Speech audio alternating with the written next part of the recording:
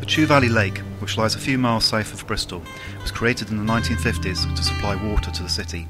It covers an area of approximately 16 square miles and required enforced evacuation of several farm and watermill residents. I spoke to locals Richard and Chris Ward about what it was like growing up at the lake. It was a beautiful valley. I can remember when I was a kid walking down around the narrow lanes, humpback bridges. There was a number of wool mills, I think it was.